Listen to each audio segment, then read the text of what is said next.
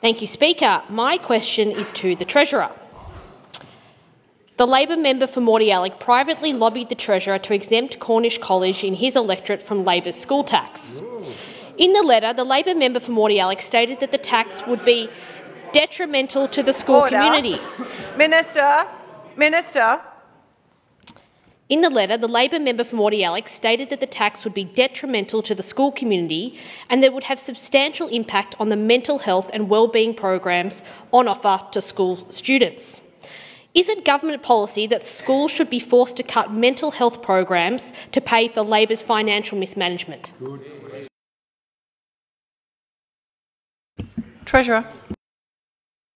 Thank the member for her question, and I'd make it very clear that so far as the member for Mordialloc is concerned, you couldn't find a more sterling or substantial representative of his electorate.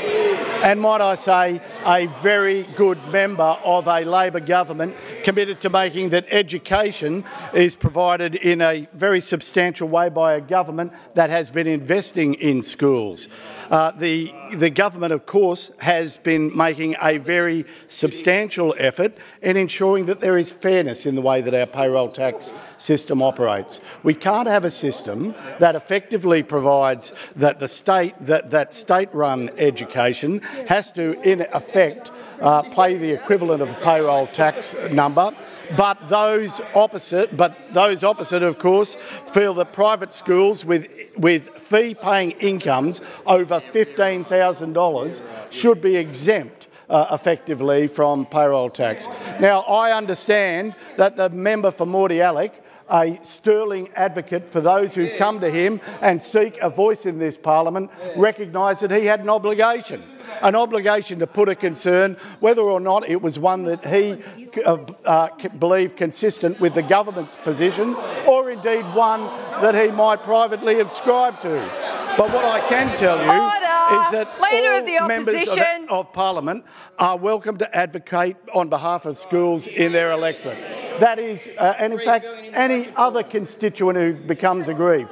Those opposite might well say to them, don't come near us, don't tell us about your problems because it's not our policy. We at least give a hearing to those who feel to some extent aggrieved by the choices we make. That in no way derogates from this government's commitment and continuation to ensure that we have fairness in the way that payroll tax is applied. Resume his seat. On a point of order, member for Kew. Order. On relevance, the question is specifically about cuts to mental health programs due to Labor's financial mismanagement. Order. Treasurer was being relevant to the question that was asked. The Treasurer has concluded his answer.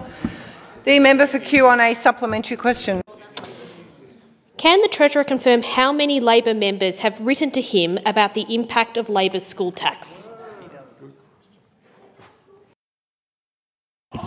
Order. Treasurer. Order.